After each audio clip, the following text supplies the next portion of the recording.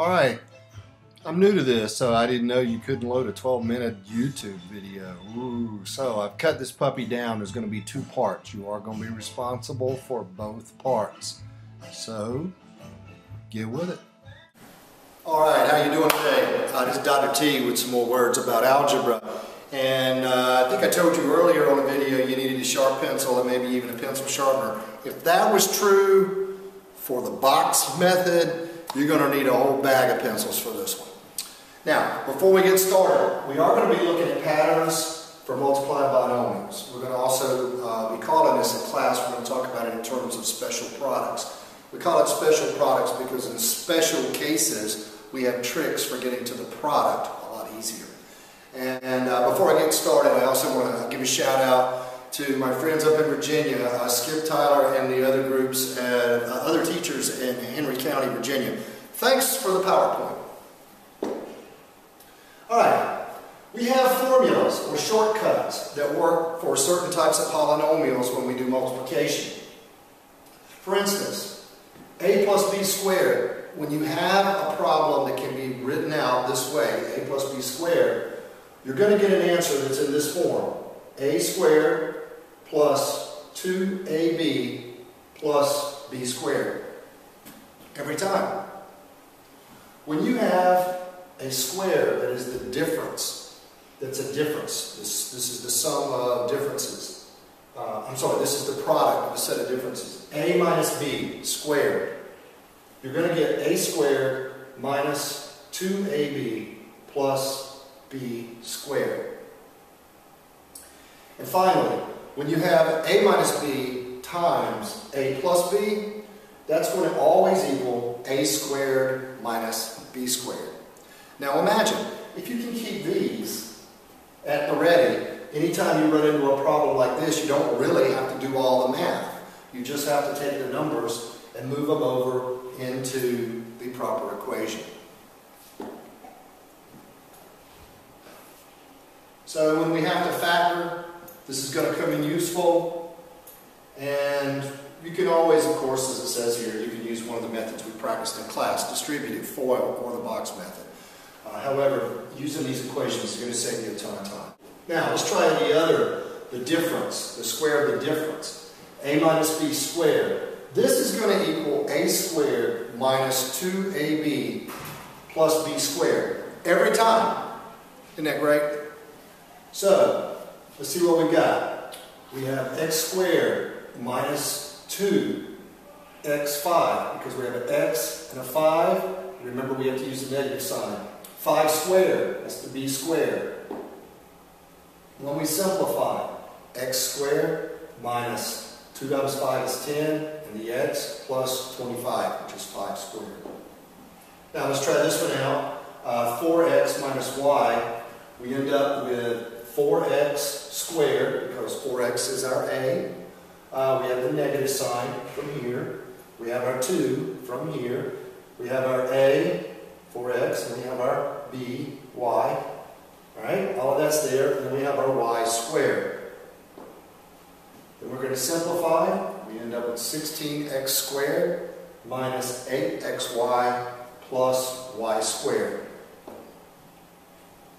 Try one of these out and see what you get for an answer. I'll be back as soon as you hit play. Okay, hopefully you got answer number 2. If you didn't, work the problem again. So let's try this. Remember, this was our third type of problem. We've got our x's. Here we brought down the x. Here's our negative 3. Here's our x. Here's our positive 3.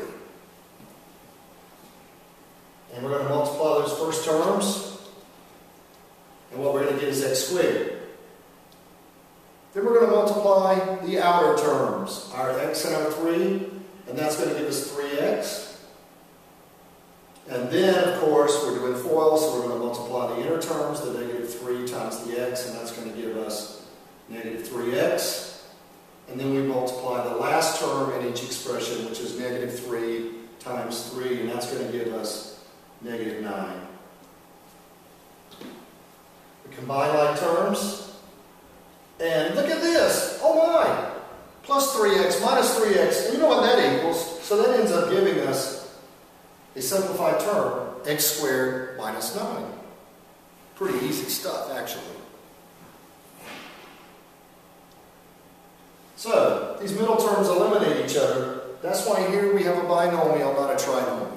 So, keep that in mind. When we have a negative and a positive, we're going to eliminate the middle term.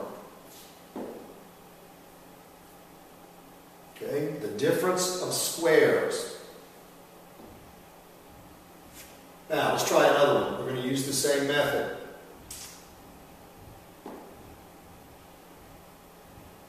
So now, this is the trick, right? This won't work if you have different numbers here. We have to have everything the same except the plus and the minus. Hey, I told you this was special products. It's not for everybody or everything. We got our x minus 3, our x plus 3. We're going to sub in. We end up with x squared minus 3 squared. Everybody knows what 3 squared is. X squared minus 9. Hopefully you see that falling into place. And now, let's try this one. Again, we've got y and y, 2 and 2. The only difference is the sign. So we're going to have y squared minus 2 squared. 2 squared is? Very good. 4. Very good. Alright, so let's try this one. We've got 5a plus 6b, 5a minus 6b. So the terms are the same, the signs are different. So, of course, we're going to get 5a squared minus 6b squared. Remember, we're going to work inside the parentheses. There's nothing to do there. Then we're going to work on the exponents. So we're going to square both sets of terms. We get 25a squared minus 36b squared. Now, try this one. 4m minus 3n times 4m plus 3n. And if you notice the terms in the a slot are the same, the term in the b slot is the same, the signs are different. So I'll give you a second to work this one out. Okay, I'm back now, and hopefully, you eliminated the trinomials because you knew already that this is going to result in a binomial. So we should have eliminated these two. Now, the correct answer, of course, is number 1. I hope that these shortcuts are going to help you have an easier time multiplying polynomials of the special case. And as always, I really, truly look forward to seeing you in the classroom.